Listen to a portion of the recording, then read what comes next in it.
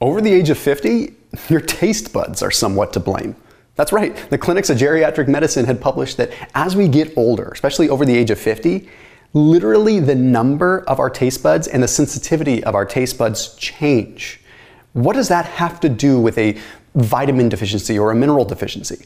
Well, if you look back at how you eat, you might notice that you start eating more processed, what are called hyper-palatable foods as you get older. And if you look at generally, the general consensus is most people over 50 do start eating more processed food. You'd think it would be the opposite because maybe there's more time and things like that, but no, you're actually craving things that are saltier, things that are sweeter, and things that are lacking the nutrients that you need for balance. So what we're going to cover here are some of the most important vitamins and minerals that people become deficient in after the age of 50. So let's go ahead and break it down.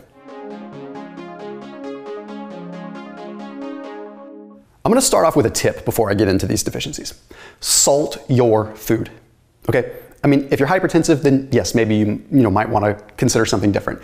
But adding some salt to your food is going to satisfy that whole palatability thing, and it's going to make it so you're craving less of the other things. I just want to give you that as a tip, okay? It probably is going to help you because you don't realize it because you're just craving things that have more sweetness or more salt because you're less sensitive. And by contrast, when you were younger, to get that same dopamine response from food, you need to enhance it more. So anyhow, let's move on. First one people are deficient in over the age of 50 is an obvious one, but it's very important you pay attention, and that's calcium. Okay, but do not get calcium from a supplement. We will talk about this in just a moment. But first, there's a study that was published in the American Society of Nephrology that took a look at 6,050 patients, okay? And then they took a look at over 1,400 of them that were supplementing with calcium. Now, all of these subjects were people that had history of kidney stones before. The subjects that supplemented calcium had a significantly increased risk of developing more kidney stones. Okay, so that's one reason to not be utilizing calcium supplements. But let's talk more about what we really are concerned about over the ages of 40 and 50, a little bit more cardiovascular health. So this study was published in the Journal of the American Heart Association. Took a look at 5,448 subjects. Really good sized study. Now, all of these people had a history of cardiovascular disease. And what they did is they looked at this group's diet and they found that those that had a calcium-rich diet ended up having less risk of more cardiovascular disease advancement. So calcium in their diet was actually helping them. But on the contrary, they found that those that were taking calcium supplements had an increased risk of developing coronary artery calcium buildup, okay, which can be very bad for cardiovascular disease. So the bottom line is we need calcium, but not in these crazy concentrated amounts. A lot of it has to do with what we absorb, which we'll talk about in a minute with vitamin D and things like that.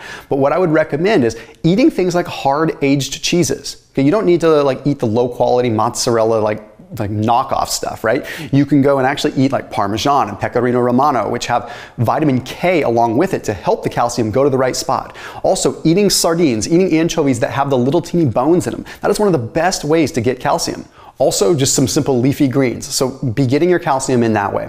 Now, this next one is one that isn't talked about as much. It's less about a vitamin mineral deficiency, but more about how our energy manufacturing in the body declines as we get older. Okay, so this has to do with what is called NAD. I'm going to keep this very simple, but NAD is an electron carrier. It binds to an electron and it allows that electron to get into what is called our mitochondria to create energy.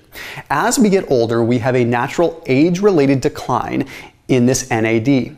So we have less NAD able to transport energy, transport electrons, but we also have less NAD available to activate other things. So NAD has two jobs, or has multiple jobs. Its primary job is carrying energy from the food that you eat into the cell to be manufactured into energy. But when it's not doing that, it has a part-time job doing other things. It has to always be doing something. And as we get older, since we have less NAD available, there's less NAD available to do other things when it's not transporting nutrients, or transporting electrons rather. Okay, so one of the most important things that NAD can do is NAD activates what are called SIRTUINs. SIRTUINs are genes that get expressed that have all kinds of downstream functions when it comes down to potential longevity and just helping us feel a little bit more youthful and maybe just feel like ourselves again, right? It's a very important piece of the puzzle. Now, it's not necessarily a vitamin or a mineral that we become deficient in, but it is something that there is definitely an age-related decline with. And I feel like when it comes down to feeling just energized and feeling like ourselves, it's a pretty important thing. Now, the sponsor of today's video is a company called Verso, which creates a product that is called NMN, nicotinamide mononucleotide. Okay, now I am a huge fan of NMN because it converts and helps create NAD within the body, helps support NAD production. So when it comes down to feeling a little bit more energized, potentially NMN could be one of the better things that you could take. There's a lot of research in the world of this. Dr. David Sinclair has done a lot of research in this. He's a Harvard professor that specializes in this world. So I highly recommend that you check them out if you're really just trying to, I don't know, do something that's good for your mitochondria, do something that's good for your overall potential longevity. I put a 20% off link down below for Verso NMN. Now, they're really unique. Okay, they store everything in cold storage and then they ship it ultra fast. And then when you get it, you want to put it in the fridge. Okay, that's just one of the best things that you can do to make sure that it maintains its integrity. And then they bind it with resveratrol, which helps activate it a little bit more as well. It's a very unique product. So anyway, that link is down below in the description. It's called Verso. And if you use code Thomas, you save 20% off. So that link is down below. The next one that I want to talk about plays a role with everything I've talked about so far, and that's vitamin D. Okay, people think that vitamin D just has to do with the sun and doesn't do much else. Okay, well, as we get older, we don't synthesize as much vitamin D from the sun. Okay, that's a very important thing to note. Plus, we spend more time indoors. So vitamin D, yes, it helps calcium go to the right place. That's very important. Okay, but it also has a lot of other functions. Vitamin D is a hormone. Okay, so vitamin D regulates a lot of different things ranging from fatty acid oxidation to glucose metabolism and glucose tolerance, all the way down to just fat loss in general. There's a very big piece there. And over 50, we become very deficient in it. The other issue that we face is as we gain weight when we get older, which happens, we gain more fat, vitamin D becomes sequestered in our fat. Okay, what that means is if you take a look at someone that has a lot of fat on them, their vitamin D levels are generally lower. But then if you look at the studies, as they start to lose weight, vitamin D becomes liberated. They have more vitamin D floating around because it gets locked up in the fat cells. Now, you can take vitamin D supplementation, but I generally recommend getting it in a bioavailable form. Okay, getting it in a form that is coming from food whenever possible. One of the better ways to get it is going to be from eggs that are from pasture-raised hens. When hens spend time outside, you can have a 3 to 5x increase in the vitamin D content of the eggs. Huge difference between buying the cheap eggs and buying the ones that are pasture raised. So eat a few of those eggs. Okay, you have to look at how vitamin D plays a role in the metabolism outside of just some saturated fat in there that you may be concerned about. We're not talking a copious amount. A couple eggs every other day or so could play a very big role.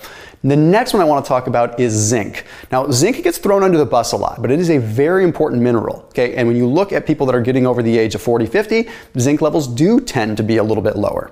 Well, the American Journal of Clinical Nutrition published an interesting paper that demonstrated that zinc could be partially to blame for the age-related decline in the immune system. Okay, this is kind of interesting. So this study took a look at people that received either 30 milligrams of zinc or a placebo. Now, there were 31 people in this study, and they studied them for 3 months. And at the end of the 3 months, they found that those that took in the zinc had a significant increase in T cells and T cell function. So T cells are a big part of the immune system. What they were looking at in this particular case were subtypes of CD4 and what are called CD8. Okay, these two subtypes, CD4 sort of orchestrates the immune system to do its thing, kind of organizes things, and then CD8 is more like the natural killer, the killer T cells that go in and actually fight pathogens. So yes, we see a big link between that and the immune system, but it's really difficult to talk about the immune system these days without saying something wrong, so let's not go there too far. We know that, this study was very interesting, right? But one of the other things that people don't talk about is how important zinc is when it comes down to the building of retinol-binding proteins. Now, what is that? Retinol-binding proteins carry vitamin A throughout the body, but mainly like to support our eyes and eyesight and everything like that. Okay, I do not recommend that you go out and supplement vitamin A. You can overdose on vitamin A, and you should be getting it from your diet. But more importantly, you need the retinol-binding protein to be able to carry the vitamin A. So zinc is so important for that retinol-binding protein. If you have a vitamin A issue, more than likely zinc could be helping to carry it where it needs to go. So if you're concerned with eyesight, that is a very common deficiency that you'll see. Then we need to talk about iron, but huge caution with iron. Okay, only about 10% of people, only, that's actually a good amount, are actually anemic, right? But if you talk to people, a lot of people think that they are. And I don't want to say that just to like say and invalidate what you're saying or what you feel, but we have to look at the big picture here. Iron is a very important thing. Okay, hemoglobin carries oxygen to all of our cells, right? Hemoglobin carries it so that we can have function and breathe, and cells can breathe. Okay, well, without that, it would be a problem. Well, on a hemoglobin, there are 4 iron molecules, and these iron molecules carry the oxygen. So if we're deficient in iron, we're carrying less oxygen. So it's definitely a problem, but it's something that you absolutely need to get tested, and you need to get tested consistently because numbers can change. I do not recommend taking an iron supplement unless you are absolutely positive that you are deficient. Okay, here's what happens. Iron oxidizes easily, and if you take in iron and you don't need it, excess iron will oxidize your DNA. Okay, that can play a big role in how genes are expressed and what happens there at a genetic level. So do not just willy-nilly take an iron supplement. What I would recommend more so that you do is get vitamin C in from your diet through good leafy greens, some fruits and veggies, a vitamin C supplement if you want to. Okay, the thing with vitamin C is it's going to help iron absorption. Iron doesn't absorb really well. It's a heavy molecule, right? So it needs a little help getting absorbed, and vitamin C could be the bigger role there, could be the bigger piece of that puzzle to help absorb that. So that would be more so my recommendation than just running out and buying an iron supplement unless you actually have like legit proof that you have an iron issue.